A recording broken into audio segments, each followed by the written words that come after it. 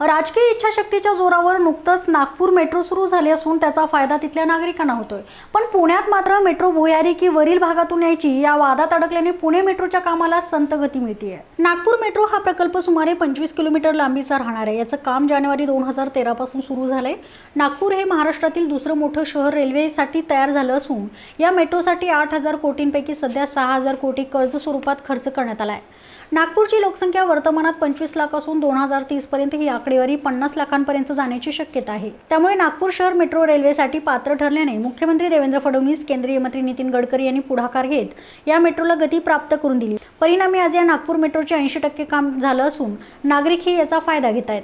नहीं, नागपुर मेट्रो को एक्चुअली 80% काम हो गया है पूरा। और जो इस तरह के बड़े प्रोजेक्ट में जो चैलेंजेस होते हैं वो सारे चैलेंज यहाँ पर थे।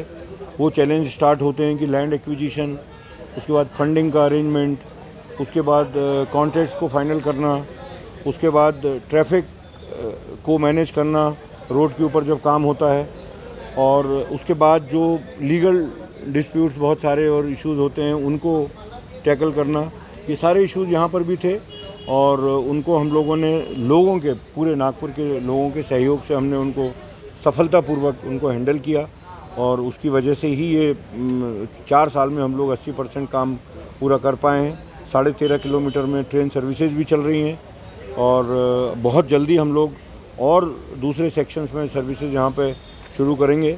और अगले साल के अंत तक हम लोगों की कोशिश है कि यहाँ का सारा काम नागपुर का पूरा हो जाए। और यही कोशिश हमारी पुणे में भी है। 32% वहाँ का काम पूरा हुआ है और हम लोग कोशिश कर रहे हैं कि वहाँ भी बहुत जल्दी से ट्रेन की सर्विसेज स्टार्ट। पुण्यातही सध्या 32% मेट्रोचं काम झालं असून लवकरच पिंपरी ते बोपोडी आणि वनाज ते पोर्ट रोड हा मार्ग जानेवारी 2020 अखेरपर्यंत सुरू होणार आहे।